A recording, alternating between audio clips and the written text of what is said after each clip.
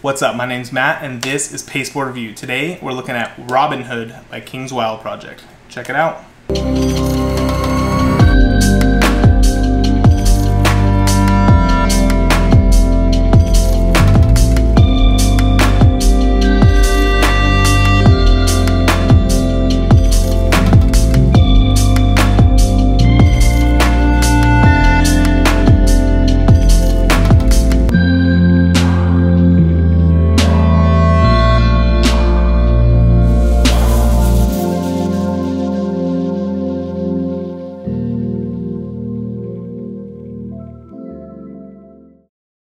Alright, so Robin Hood's cool. It's a deck that opens sideways, and so the cellophane opens sideways as well.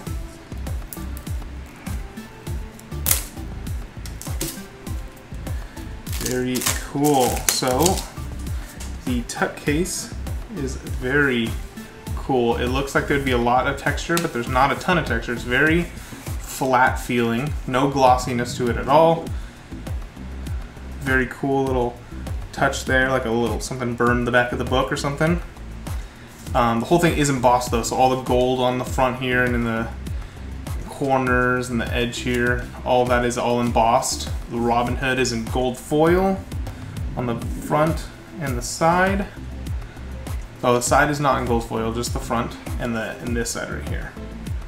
And then when you open it, boom, it says aim small, shoot straight. And here we go, ready for this? Whoo, look at that! The whole deck is in cellophane. We'll get to that in a second, but look at the inside of that tuck case. Very cool. The whole edge of it looks like a book. It even looks like there's a spine. Very cool. Let's check these cards out. We do have a pull tab, so it is not the bend and break method. Pull tab is a little harder to get to. There we go.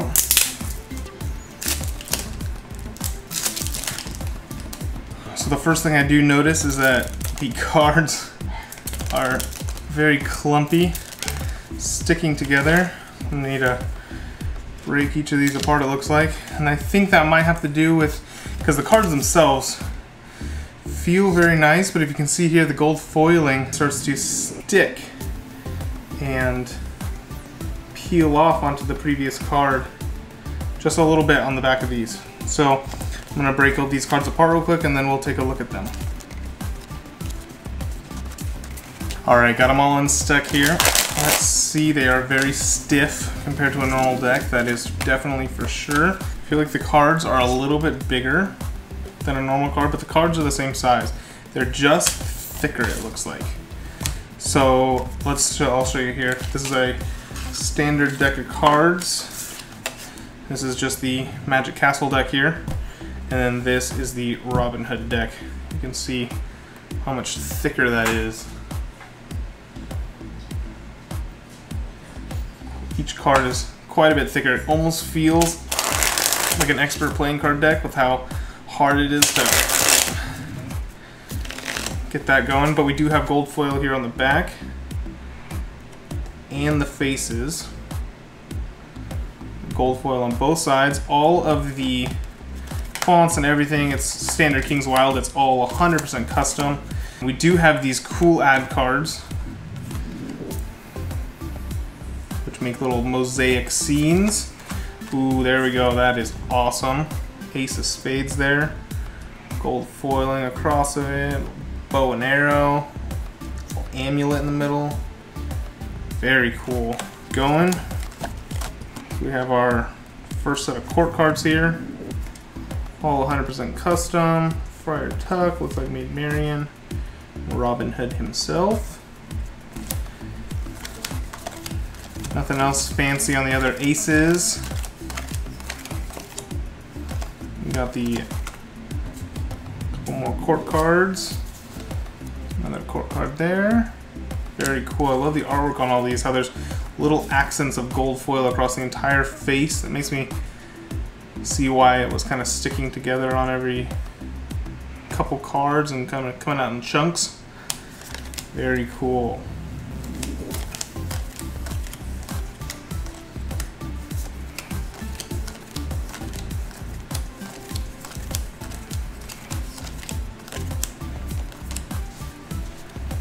So from what I can see, it doesn't look like we have jokers at all. We just have these 2 ad cards that make the mosaic here, unless he's considering that a joker, but I would consider that an ad card because that's more of like an art piece in my opinion, and it's very cool. I feel like it's laid out to be a vintage style deck, and I know in old vintage decks they would have a single joker, so it would have been cool to have like just one joker kind of sitting there. Each of the letters is drawn here to look like it's hand drawn. Love that. Each of these, kind of like the crayon deck, they're kind of all filled in. It looks like, it almost looks like a felt tip marker, and then outlined with a Sharpie. So it's got the dark outline with a kind of grayscale interior colored in. And the red kind of has that. It kind of shows up a little bit better on camera. It's very subtle in person, but you can kind of see there's a darker outline with the red, a little bit lighter on the inside.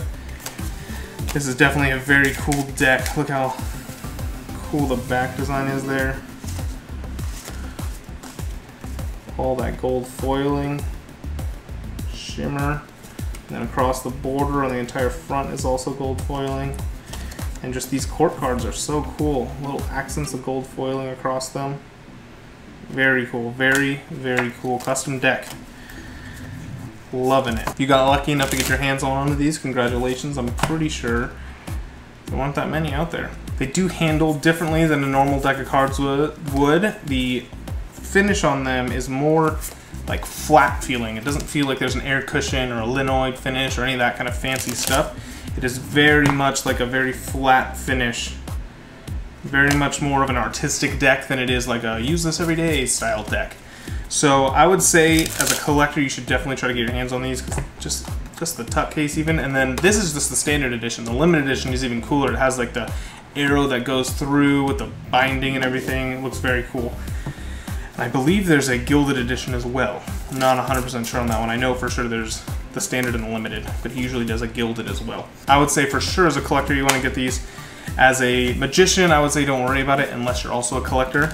As a cardist, I would say don't even worry about it, because these are very, very weird. They're not gonna like doing cardistry flippy stuff with this, but they're definitely an art piece. I really like this little addition here of this little mosaic single piece. I've seen a couple other decks that do it where the ad cards, I think in the planets deck, they all the ad cards add up to see the whole solar system. So this is a very cool little touch.